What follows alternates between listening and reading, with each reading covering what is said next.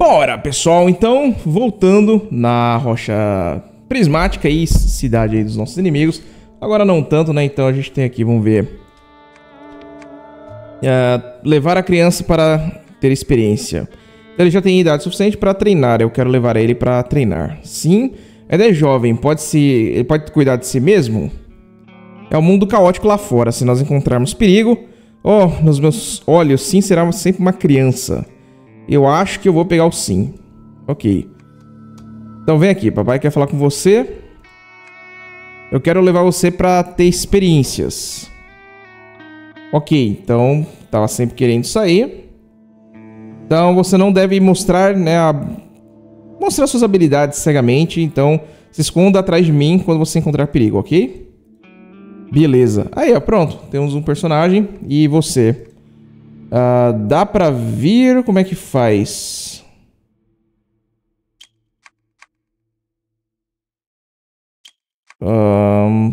Relaxa, conversar, presente. Sobre o FI.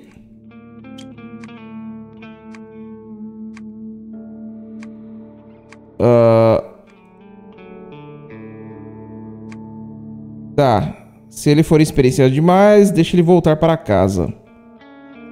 Não, vamos continuar viajando com ele. Beleza. Então ela sai do grupo e não volta mais? Como é que é esse negócio?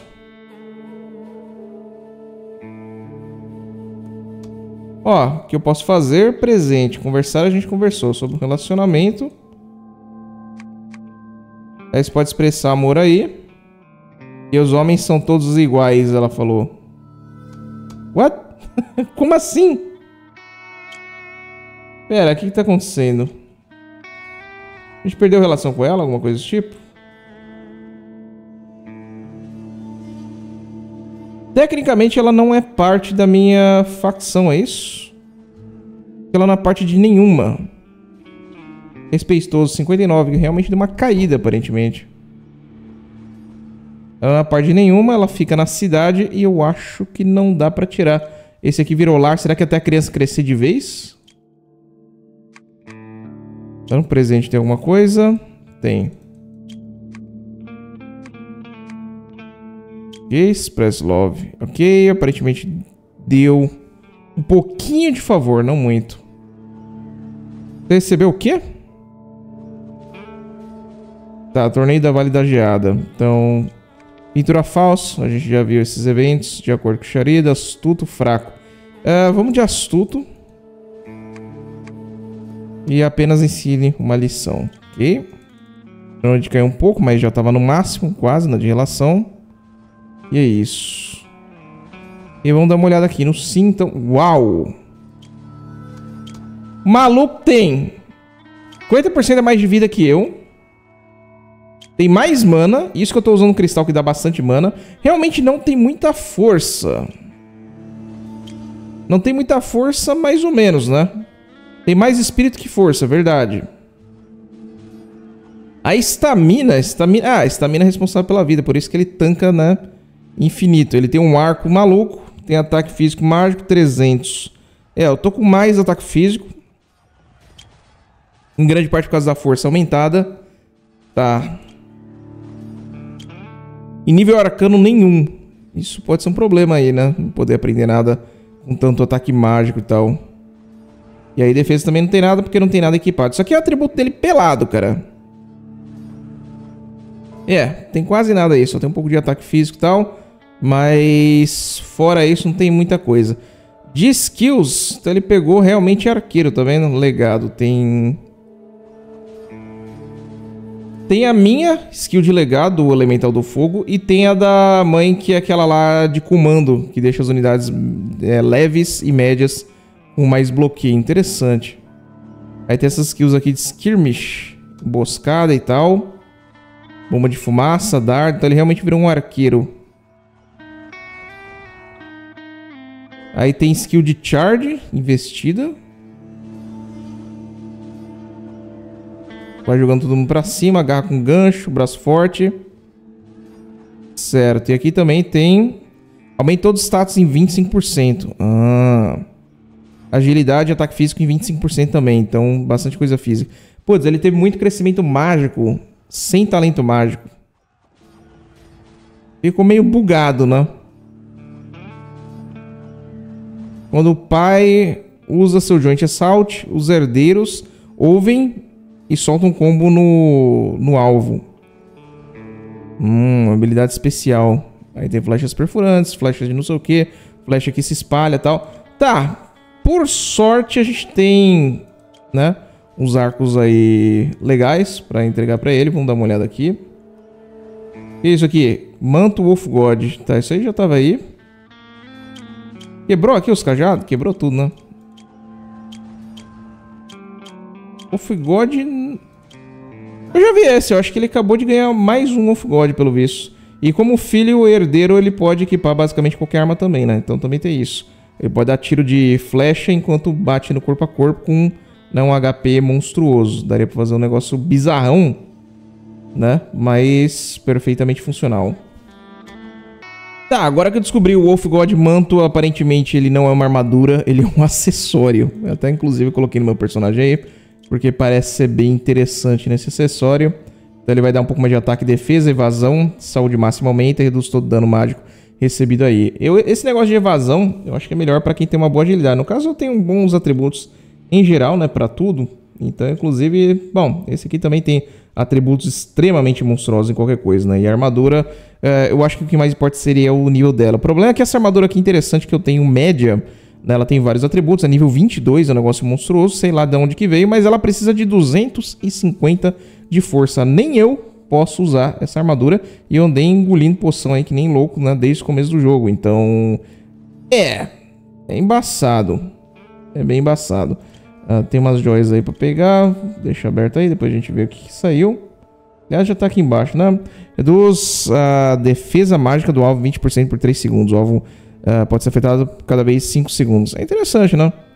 Pra magos é bem interessante. E aumenta o próprio dano mágico recebido em 30. Usar a habilidade invoca um impacto astral concentrado em 500 ao redor do lançador. Tá, quando usa uma habilidade ao redor do lançador, então é pra um tanque.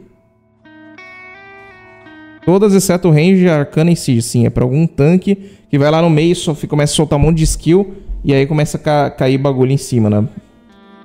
Mas aparentemente vai cair bomba... Ataque físico, mais ataque mágico em dano. Cara, aqueles personagens lá da Terra de Baixo podem ser interessantes com isso. Mas vamos procurar então uma armadura decente, né, pra criança. Pra isso a gente pode talvez fazer esses torneios, né, os reinos secretos. Eu acho que agora a gente tem um pouquinho de sossego, né? A gente destruiu os maiores clãs que me odiavam. Então talvez a gente possa fazer, né, reinos secretos e tal. Foi pronto. Deixa eu ver. Dá pra ir? Vamos lá. Qualquer coisa que vier é lucro, né? Inclusive toda hora tá vindo os mesmos itens. Não era pra ver, né, sempre os mesmos itens, mas pra mim tá vindo. Pega aí o sim, vou dar uma olhada nele. Tá, vamos só nós. Deixa eu dar uma olhada aqui. Quero ver como que você faz. Tá um molequinho ali. Bastante vida. Aí solta as skillzinhas. Invocou uma aranha doida. Pulou pra perto. Bastante resistência mesmo, né? Mas ainda assim... Tá. O bicho era bem resistente mesmo, tal. Um adolescente na fazendo a primeira atividade. Primeira atividade. Quem que você vai trazer pra lutar? Alguém que quase matou também. Beleza. Parece justo. O Dante, hobby de bruxo. Aí, ó, pronto. Veio alguma coisa aí. Deixa eu ver esse negócio de bruxo aqui. Ele é uma armadura leve, saúde, mana, ataque mágico, reduz o dano mágico recebido em 50. Reduz o tempo de espera também. Pra spamar skill, né? Bom, se não tem nada pra fazer, pega esse hobby de bruxo maluco aí e vai usando aí. Certo? Deixa eu ver se teve alguma mensagem importante. Almas heróicas. Notificação dos resultados do torneio. O time que eu... é daí que veio esse hobby. Então... tá. Então eu acho que eu venço um torneio na cidade, aí fica um time meu clonado lutando lá, alguma coisa assim, ou algum representante. E aí às vezes ele ganha também o torneio, e quando ele ganha o torneio, ele me dá prêmios. Então, realmente tem que correr atrás desses torneios. Certo, o ideal era a gente fazer todos os torneios de todas as cidades pra ficar ganhando prêmios. Por isso que veio esse manto do Wolf God aí. Caramba, caramba. Ô, Shirin, você tá sem time? Yes! Boa. Astrid também tá na natureza? Ué, dar presente, express love.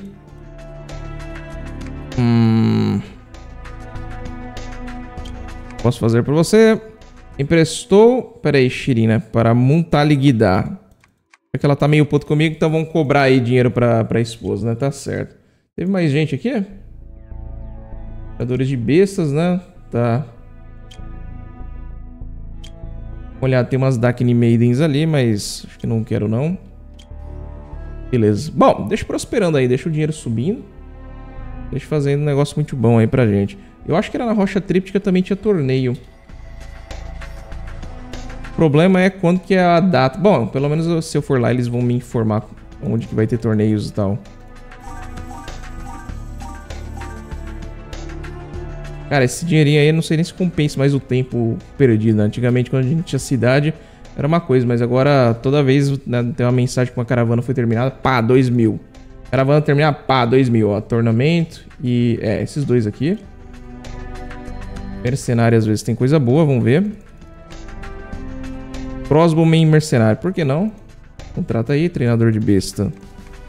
Comprar aí? Nem vi que é isso, é uma fada. Tem os mastigores. Contrata aí. Beleza? A gente pode deixar aqui. Eu acho que não vai ser muito bom. Deixa aí, se vira. Aliás, eu posso pegar, deixa eu ver. Munição da rocha tríptica, né? Tem esse, tem esse. Posso deixar lá na minha cidade, que tá na boca da entrada com os infrit. Qualquer coisa que eu botar lá já é lucro, né? Tá, aqui também tem reinos secretos, a gente deveria fazer. Tem lá em Dunestorm também, se não me engano, mais um, né? A gente poderia fazer. Já fiz, acho que 3 vezes. 2 ou 3 vezes. Veio 2 ou 3 joias iguais. Maravilha. Tá, você veio pra lutar? Luta, pera aí. Essa aqui é a luta. Esse é o torneio. Pra onde tá tendo torneio? Nenhum. Maravilha. Bom, tamo aí, né?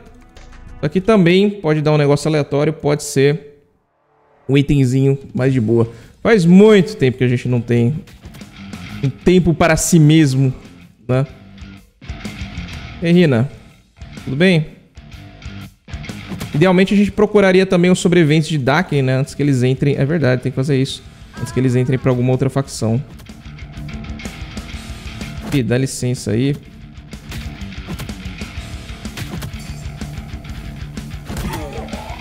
Bom.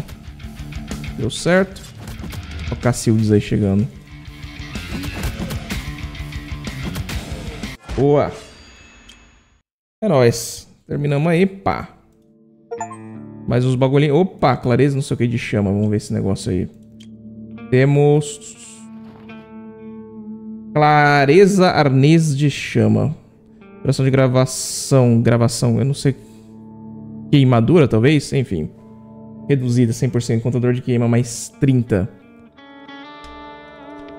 Geração de mana e bônus, né? Uniforme da sombra. Armaduras são armaduras. Armaduras são armaduras, mas... aí já sai daqui, vamos aproveitar. Reino secreto, gastar minhas jades pra fazer esse negócio.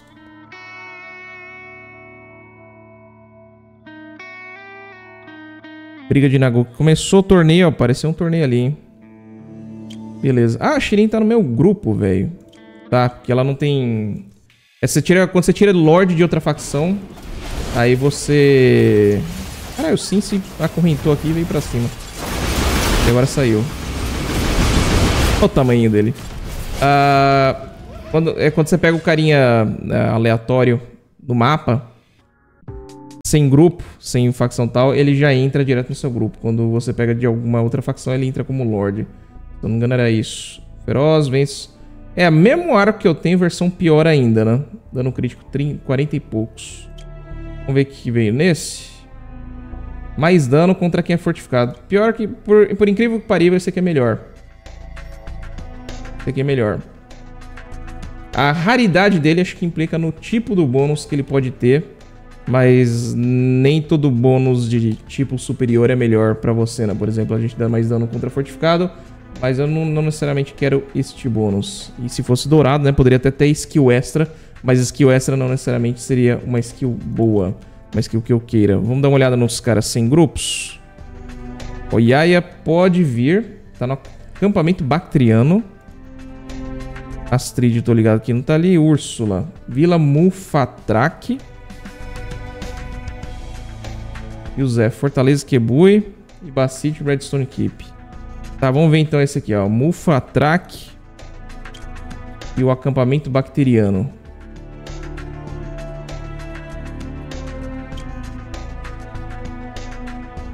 Ali, ó. Então, as fontes termais são do lado. Vamos ver se é possível ir pra lá.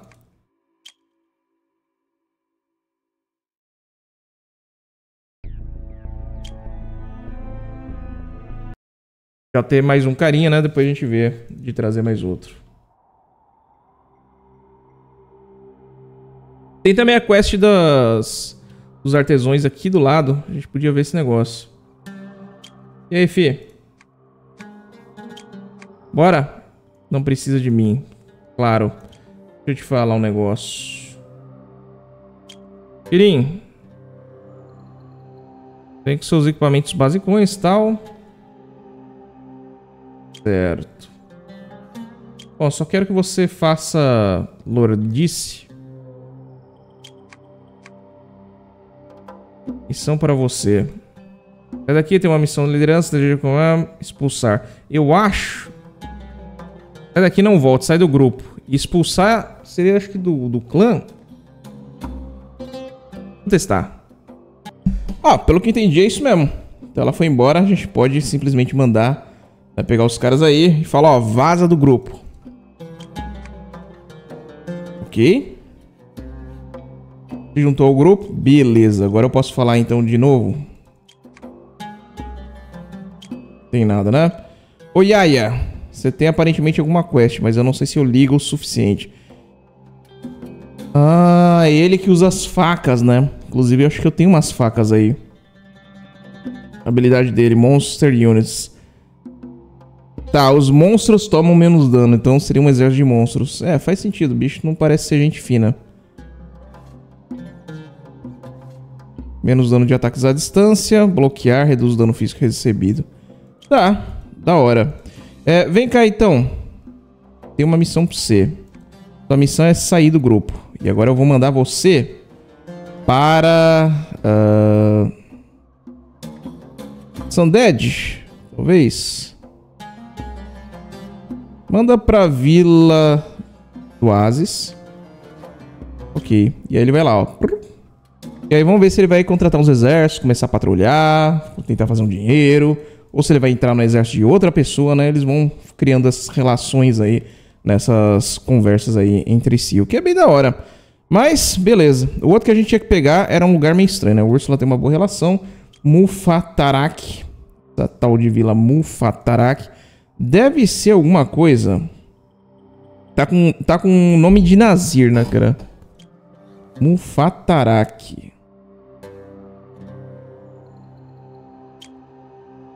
Em Redstone Keep eu tô ligado que tinha mais um cara. Sério que não era lá? Isso aqui é calcário, né? Outros nomes assim. Então seria ali embaixo.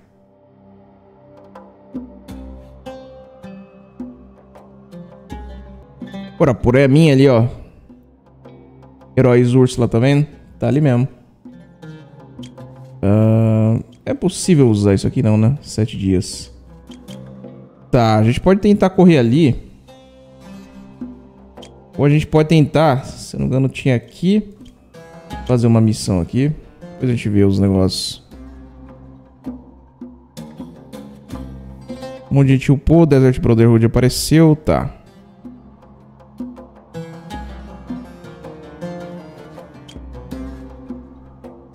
Não, vamos dar uma olhada aí o que a gente tem. Temos Armored Pikeman. Não é o melhor bicho do mundo, não. Mas... é, tudo mais ou menos no mesmo nível, né? É um pouco melhor, na real. É azul, pelo menos. E nos secretos, vamos lá. Pega esse negócio aqui, a gente vai então iniciar. Vai sitiar Vultiame. Vultiame. Pera aí, eu tenho inimigos? Tem os ifrites só agora, né, que estão ainda inimigos. Vai sitiar o que, rapaz?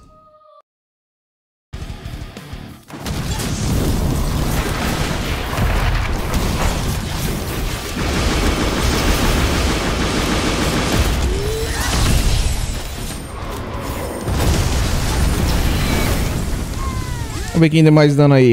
Obviamente eu, né? 48k, 10k, 23k. Meu fi. É um build meio esquisita aí. Nada mal, protegido da armadura da areia selvagem. Boa. Dá uma olhada nessa armadura aí que dropou. Nós temos então... então era daqui que tinha vindo. É a mesma armadura. Certo. Giga armadura mega pesada. Ultra impossível de usar. Provavelmente Sava foi tomado aí pelos Naciranos. Esse é o problema de deixar a terra aí para os Naciranos pegar, né? Porque eles não vacilam. Vacilou, o cara pegou. Bom, deixa eles aí catando coisa, deixa eles brigando. Nós estamos em guerra com alguém? Tem os Jib, né? Procurado. Talvez isso aqui esteja em guerra. Ó, tecnicamente não estamos em guerra. Ifrit. Vultiame, capital. ela quer fazer um cerco na capital dos Ifrit, velho. Ela vai fazer um cerco na capital dos Ifrit, mano do céu. Algo me diz que ela não vai durar muito nesse cerco aí, não. Tá, vamos lá fazer esse negócio contando aí. A gente ainda pode, bora.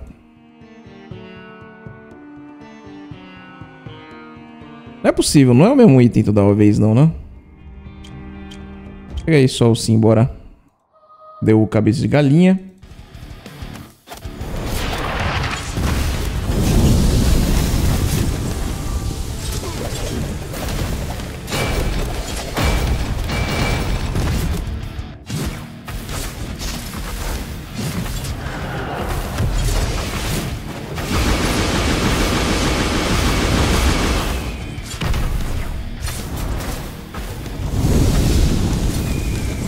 Pronto, sultão. Cara, ele dá muito mais dano do que parecia que dava. E de novo, cristal antigo. Não é possível. Deixa eu dar uma olhada aqui. Quais as chances de drop? Recompensa: lâmina da areia selvagem ou cristal antigo. Resultado: você pega 45 cristais antigos seguidos. Maravilha. É isso que eu queria. Tá. Acho que eu deixo esses caras aqui, na verdade. Apesar de que tem, né, 25 e tal, tem vários caras. Temos também, né, algumas reservas. Certo. Pode deixar esses caras aí. Vamos ver se tem algum upgrade pra entregar pra eles antes. Esse aqui ainda quer um upgrade, né? Vai lá, dá um ourinho pra ele. E a gente vai... Deixa eu ver, não tem 200. Tá, então não dá pra fazer maguinho nem nada. Depois a gente vê esse negócio. Mas deixa regenerando, é isso mesmo. Deixa eles treinando, deixa regenerando e tal. Deixa esses mastiguri aí. E já bateu no limite, né? Tá. Temos um crossbowman mercenário. Manda ver. E o restante a gente vai pegar então de tropas. Pode ser esses aqui. Desse. É isso. Quadrão completo, a gente vai então pegar essa galera e levar lá pra baixo. Mas não sem antes de passar aqui, ó. E o Zef. Então ela saiu dali. Líder bateu esquadrões. Filha da mãe. Pra onde ela foi? Espero que ela não tenha entrado em algum grupo. Pera aí. Nossa, tem um monte de gente independente agora. Úrsula. Tá no Porto Norte. Aqui. E sim, se você ficar de olho, né, andando e tal, você consegue ver os personagens andando, né, pelo mapa e tal. É bem da hora isso.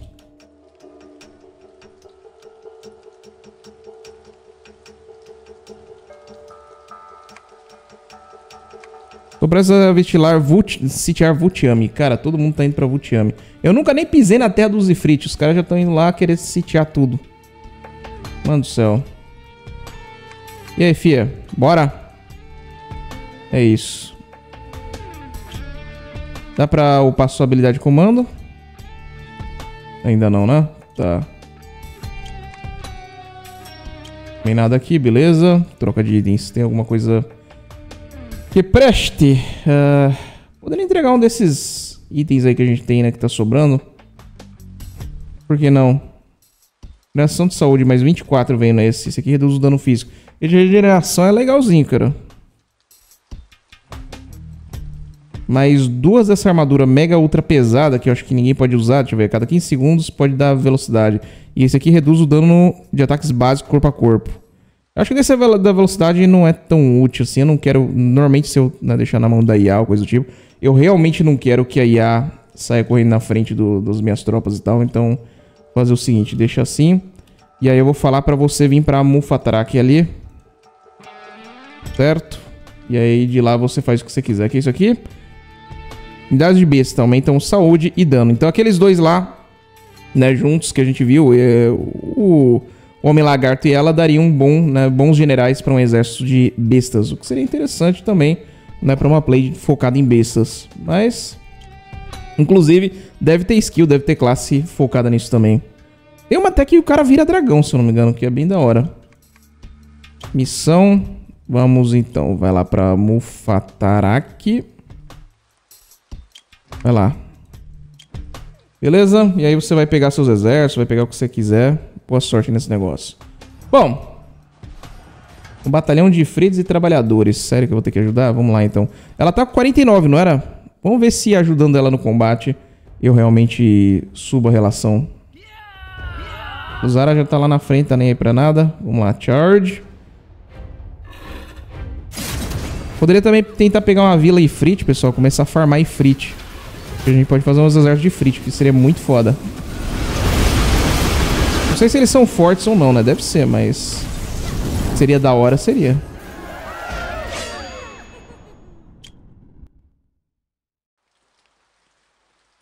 Certo, deixa eu te perguntar um negócio. Úrsula, ficou como nossa relação depois de eu te ajudar agora?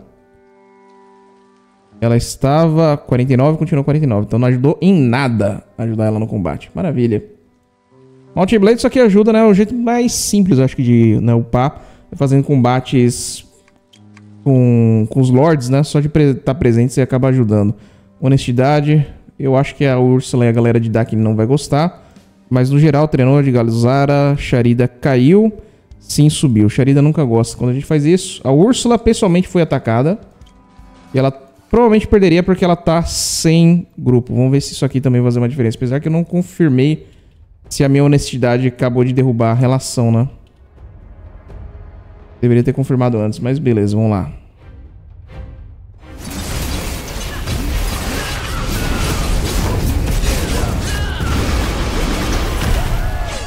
Certo, peguei uns bagulhex. Não fala nada. E aqui a relação está 47. Eu acho que esse 47, então, obviamente, não vai cair porque eu ajudei ela, né? Muito provavelmente caiu por causa da minha resposta honesta. Isso eu tenho quase certeza que também afeta os personagens que estão fora do grupo, né? Em outras facções e tal. O que você quer? Nada, né? Tá. Então, personagens que estão fora do grupo, tenho quase certeza que também vão ser afetados. Então, se eu ficar pegando opções honestas e tal, eventualmente eu vou começar a ficar amigo de todos os personagens honestos nas outras facções. E a gente poderia tentar chamar eles pra cá. O problema é, se eles estiverem, né, com uma boa relação com seus devidos lords, não adianta. Você pode ter relação maximizada, eles não vão trair, né, o grupo deles e não vão mudar aí de clã. É muito infeliz. Certo, tem alguma coisa que presta aqui? Fanático Radiante, eu não curto muito. E nos secretos, liberou aqui já? Vamos ver, passaram-se 5 de 30 dias da última vez. Tem o Arco dos Ventos e Siroco de Centauro. A gente pegou o arco acho que já 2 vezes, né? Cara, não é possível. É muito azar. Bom, vamos lá, vai. Vila de Adobe. Vou deixar os meus soldadinhos que eu tô trazendo pra lá. Opa, torneio de Fleur. Acabou de aparecer lá embaixo. Está abrindo as portas, todos são bem-vindos. Vamos correr aqui.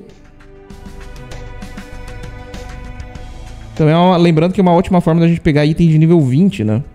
E aí depois é só refinar ele no foguinho. Ô, caceta, não era isso. Tem como sair? Ah. Mata logo.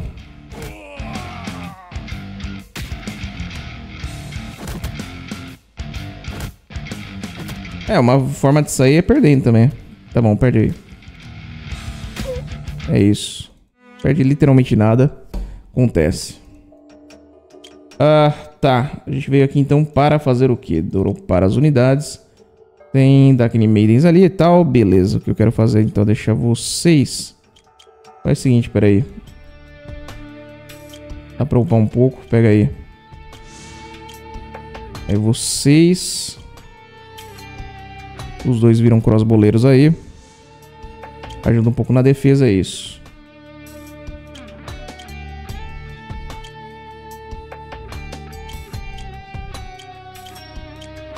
Certo, aí tem uns mastigura e tal. Depois a gente vê esse negócio.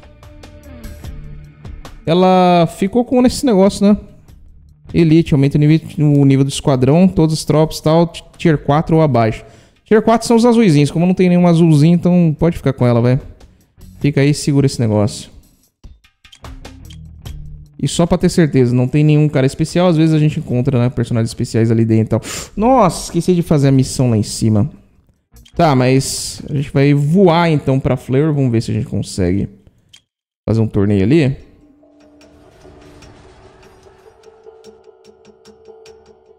Acabei de ver lá embaixo que Ifrit acabou de declarar guerra a Nasir. Então é capaz a gente ficar de olho, né? Pra ver se eles vão perder algum território, alguma coisa. Que se eles perderem a gente pode pegar logo atrás. Temos Wildfire Light Crossbow. Eu acho que esse aqui é o cara da facção que eu queria.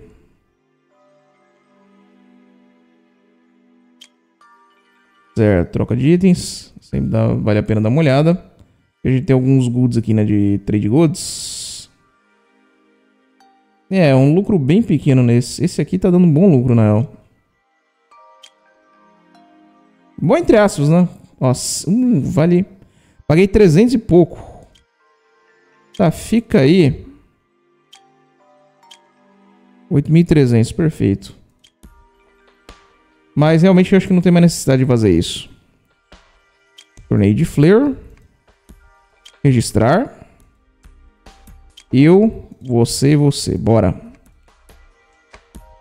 Quer fazer o seu quadro? O seu esquadrão? Não, pode ser, tanto faz.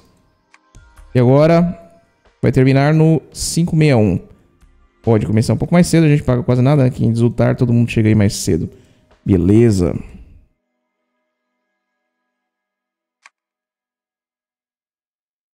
Skip, skip.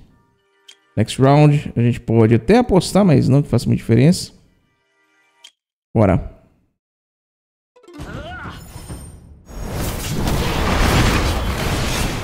E outro lá metendo... Os dois metendo bala lá atrás, a gente prende todo mundo no chão.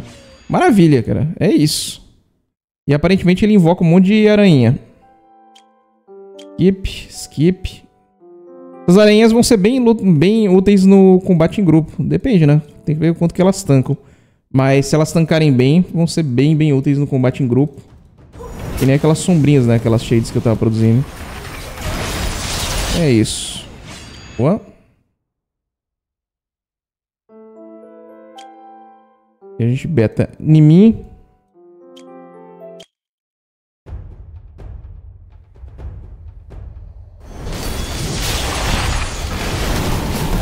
Boa. Basicamente a gente finaliza todo mundo, né? O resto tá aí de enfeite, mas beleza. Então terminamos todos. Nós ganhamos então golpe maior, armadura bruta. Ah, essa aqui não precisa de 250 de força, né? Não é aquela maluquice. Todo dano recebido é reduzido em 25%. Gostei, hein? Tira evasão, tira velocidade de movimento. Não gostei tanto. Posição de vida avançada. Certo. E agora eu acho que a gente continua, né? A gente começa a ganhar vários negócios. Deixa eu ver uma coisa. Onde tem torneio? Redstone Keep começou. Você pode observar. Ele vai acabar em 566. Então, 6 dias termina o torneio. E a gente poderia registrar, talvez, lá. Mas, por enquanto, não tem nenhum para, né, infelizmente, registrar. Cara, eu gostei muito dessa armadura que eles droparam. Muito mesmo. Dá uma olhada aqui. Aqui, né? Certo. Saúde máxima 4.000. Muita coisa. Evasão cai um pouco, mas... Cai menos do que a minha, né? Tava meio que cabreiro aí com essa ideia de perder evasão. Mas não é muita coisa, não. E uma super redução de todo dano tomado. Muito bom. E você... Ataque mágico, tecnicamente, você não tá usando. Você pode usar a que eu tava usando. Aí essa aqui, então, ataque mágico mais 100... Pode ir pra Trenode, mas aí ela perde essa habilidade de se manter viva através da mana, né? Mas ela vai bater mais forte ainda. Tá com 945 de ataque mágico, sendo que na skill dela já bate forte pra caramba. Vou aumentar um pouco a vida aí. É isso. E aí tem esse hobby aqui que é a versão um pouco melhor, né? O branco sempre é ruim porque ele não tem nada, ele é básico. Quer dizer, ele é ruim entre aspas, né? Se o item básico for bom, é bem usável, como a minha armadura. Mas, se a gente achar um crafter, né? Um foguinho aí no canto da estrada, a gente poderia já refinar. Deixa eu ver se tem outro. É, vai de Zagros mesmo. Parece que no mapa ali, interativo que tem na Steam que eles postaram, aparentemente tem um lá naquele deserto, lá do norte, lá na cidadezinha da direita em cima. Também tem um desses aí. Então poderia, na verdade, encantar 2 itens, né, talvez seguidos. E pode ser uma boa ideia. Por exemplo, meu cavalo. Cavalo, apesar de ser um cavalo lendário, ele não é lendário. 50 de jade.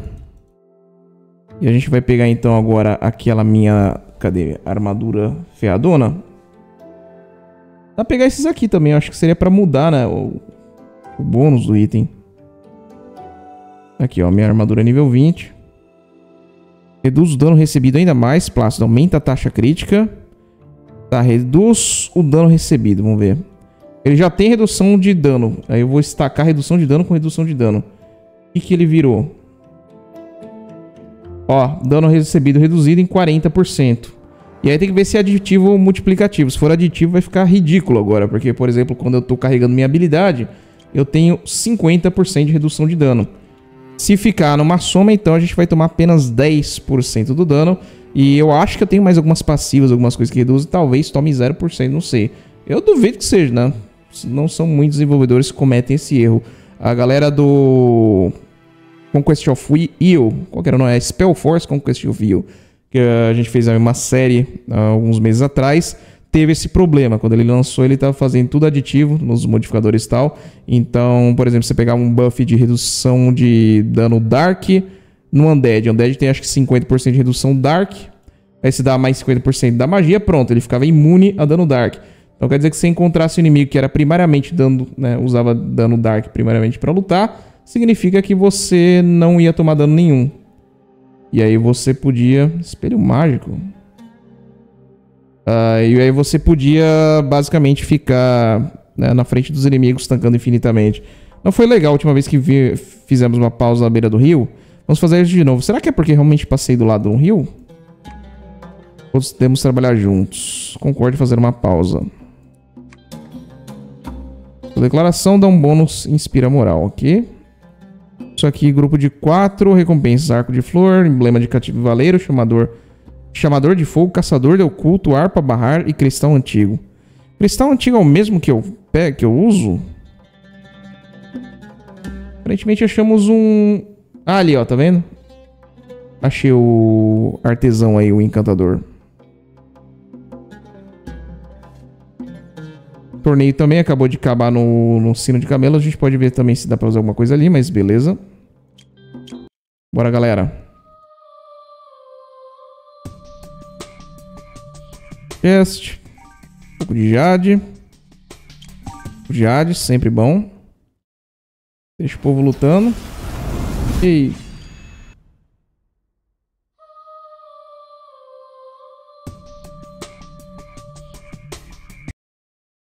boa sorte. Muito bom. Nosso time também tá bem forte, né? E grupo de 10 de 10.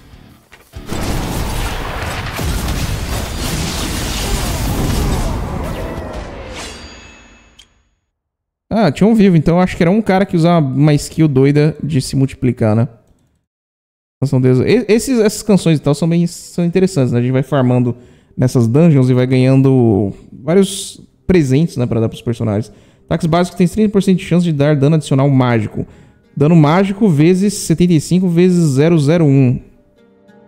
175 vezes 001. Ou seja, 175% de dano ou eu tô viajando? 2. Vezes 1.75. 75% a mais de dano mágico. Não era mais... Mas, enfim. Tá, como o cara tem muito dano mágico... Às vezes não era uma má ideia. Ataque físico 220, ataque mágico 42. Vai perder aquela skill adicional. Mas os ataques básicos tem uma chance de dar um daninho da hora. Eu não sei se ele bate suficientemente forte com dano mágico pra compensar. Mas se tivesse um pouco mais de dano mágico aí, eu acho que sim. Ah, isso aqui, ó. Foguinho aqui. Contempla e tal. Certo, a gente vai então gastar 50 de jade para upar, talvez. Também tem esses mantos, né, de lobo que a gente tem. Tem uma espada nível 20, sussurro de flor. Eu acho que tá na mulher lá do veneno que a gente deixou. Pure Frost, quando ataca tem uma chance de soltar 3 lâminas de... Ah, é isso que tá batendo. Aí ela bate, é isso, ela tá batendo e tá soltando as lâminas. 50% de dano adicional a inimigos afetados por Frost. Entendi.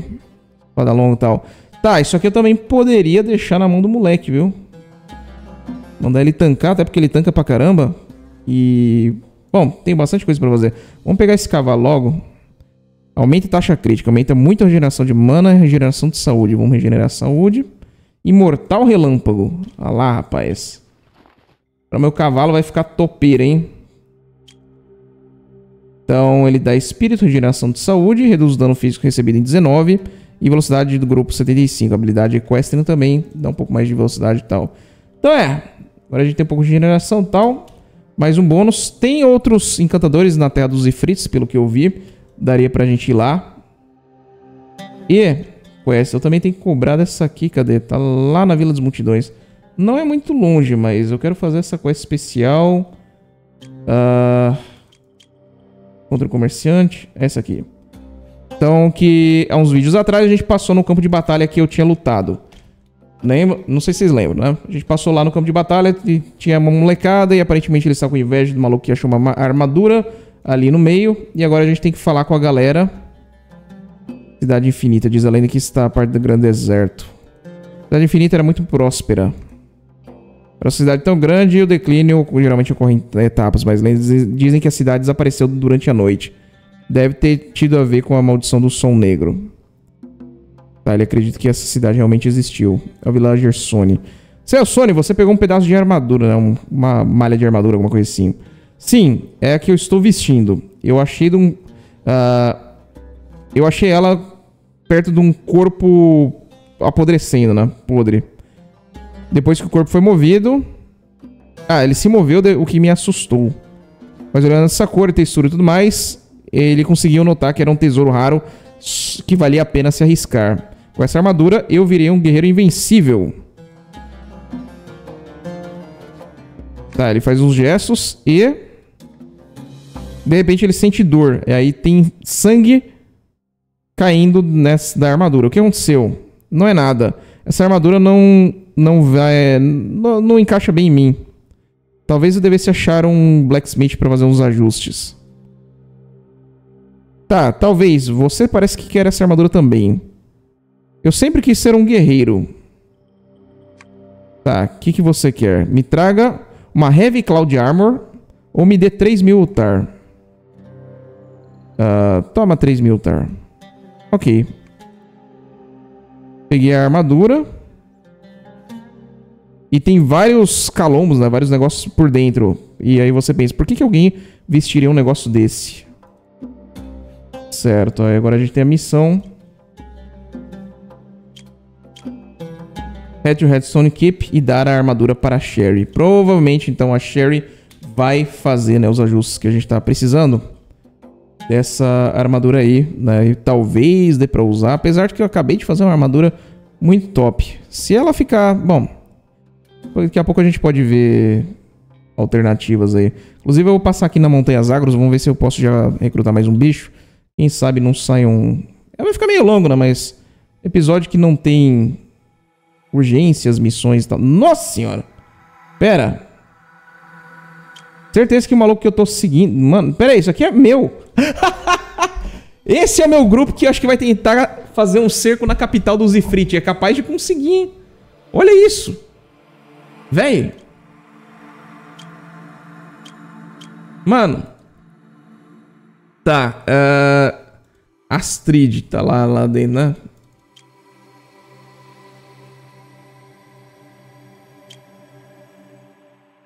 Guidar. Não é você não, né? É você que deve. Guidar me odeia, né? Ódio profundo. E aparentemente ela já me pagou. Então beleza. Foi fácil. Ok.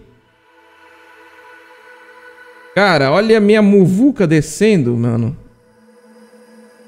O que vocês vão fazer ali?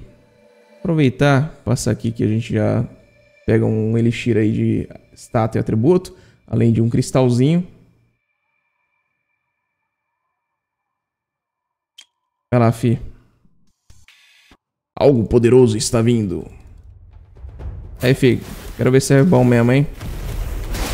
Olha lá, nem toma dano mais. Regenerando tudo, ó. Esse é meu fi, cara. Realmente eu acho que eu deveria dar uma espada pra ele. E deixar ele soltar a skill de arco no meio da brincadeira. Que nem eu tá fazendo com o arco na mão. Que a skill você não perde, né? Então tá tudo certo. Tá, a gente pega então esses negócios. Vou pegar esse bagulho X, nem vi o que era, mas tô comendo. Pode aumentar a força, é isso. Mais dano, bater que nem um caminhão, né? Porque já não tá batendo forte o suficiente.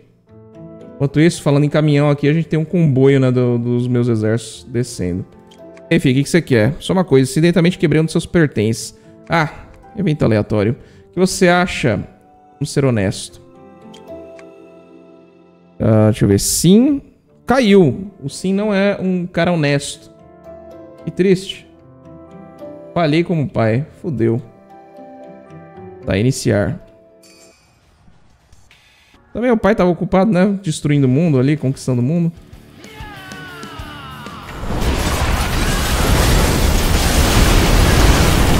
Dragão, dragão, dragão, dragão, dragão, dragão.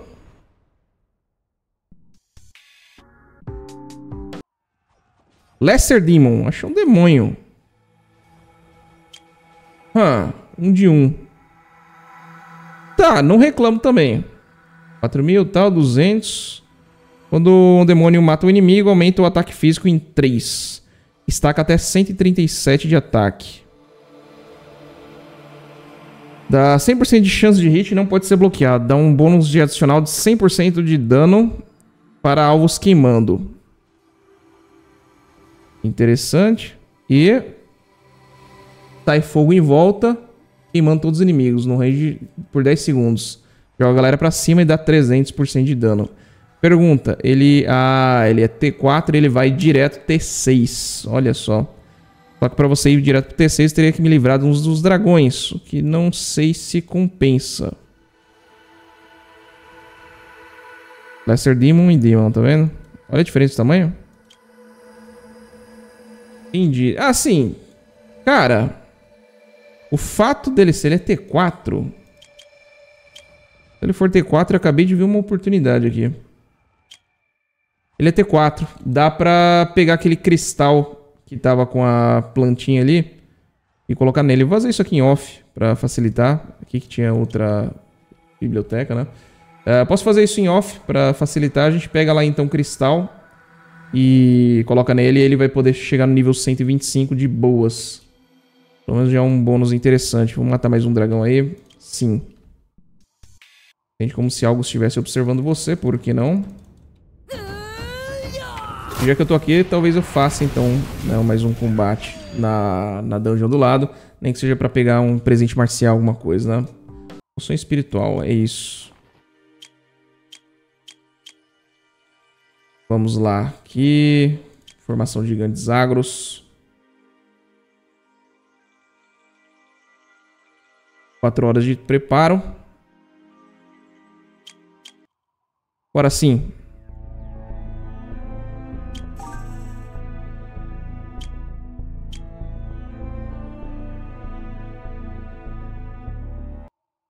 Será que ele consegue resolver rapidão? Vamos ver.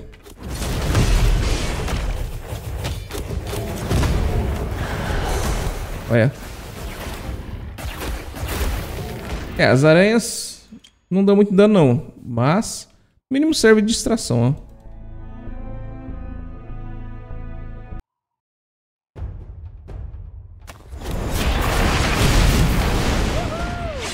Diferença. Tem alguma?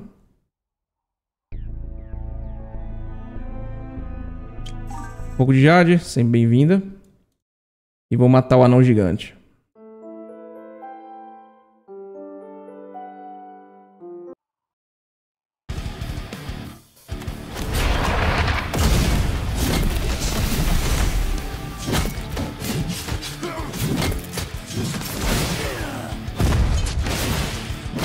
Cara, realmente, eu quase não levo mais dano depois, né? O dano que eu tomei foi da armadilha do baú. Mas depois que a gente fez esse combinho aí de armadura e tal, realmente quase não levo mais dano nenhum, cara. Fantástico. Muito, muito bom. Muito, muito bom mesmo. E eu, por incrível que pareça, estou chegando no limite aqui de baixo, hein? De TES e tal. Cada 10% de ataque aumenta... Cada 10 de ataque aumenta o ataque físico em 60%. 10 graus de ataque? Como assim? Mystic. Enfim. Sim. Ok. Ganhei mais umas jades e tal. Beleza, tem bastante coisa. Tá.